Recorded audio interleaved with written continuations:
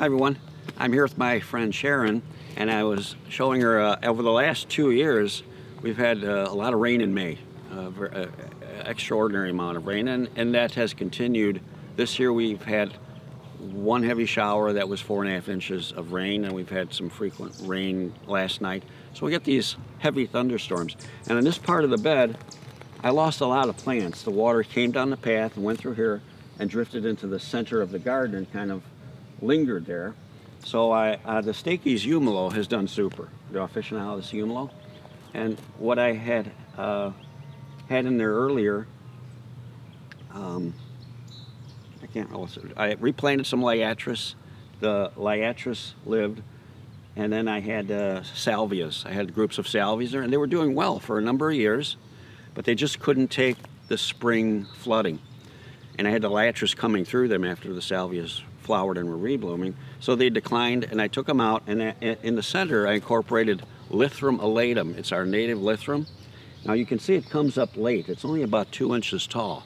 So when the weather warms up, and to be fair to the Lythrum, it was only 2 weeks ago we were 27 degrees.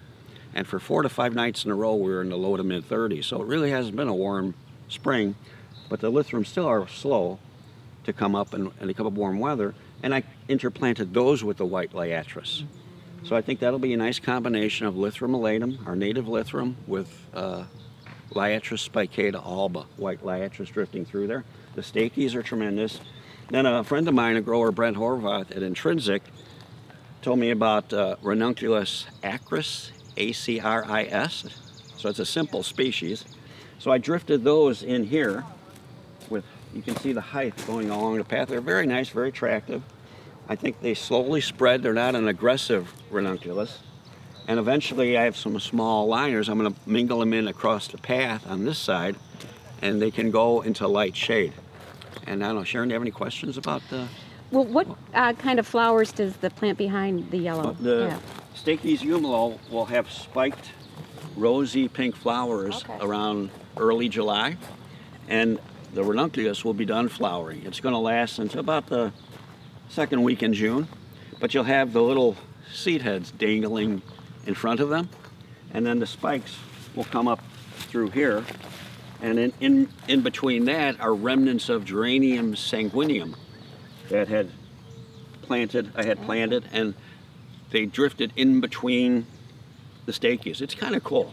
I didn't plan that, but that's what happened, and I'll say, yeah, I did that. That was me. Okay. But it wasn't planned at all.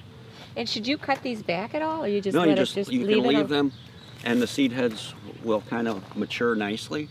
And then when I cut them back, when they start to look unattractive, they'll start to fall over and break, and then I'll start pruning them back into the foliage. And would you prune back just the stalk, or all the way down? No, I cut it down into the foliage. Okay. So the stalk will break off and get weak, and then I just cut it off into the, and you have just a nice mound of low green.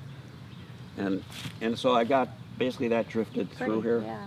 And I think the Lythrum elatum is a forgiving nature to average to moist soil. So I think I'm in good shape in the future with our future spring rainfalls. I think are going to be at a little higher level than we're used to.